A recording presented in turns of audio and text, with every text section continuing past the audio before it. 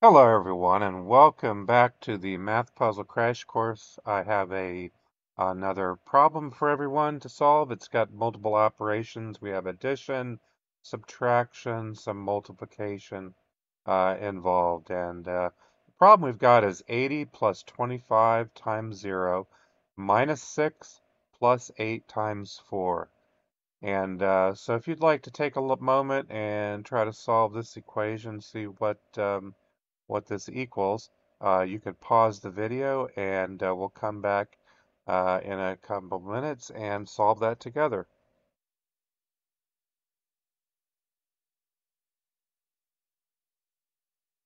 All right, so the first thing we need to remember is to follow the order of operations convention, which basically there's just these four steps that we've gone through before.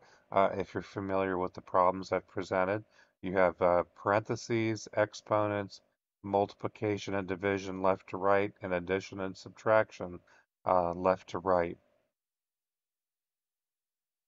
So in this problem, the first thing that we'll run into going left to right is multiplication. We don't have any parentheses. We don't have any exponents. So we start with 25 times 0. And if you remember, anything times 0 is 0. So if you have 25, if you have zero $25 bills or 25 $0 bills, whatever it is, I mean, it adds up to 0. So 25 times 0 is 0. 8 times 4 is 32.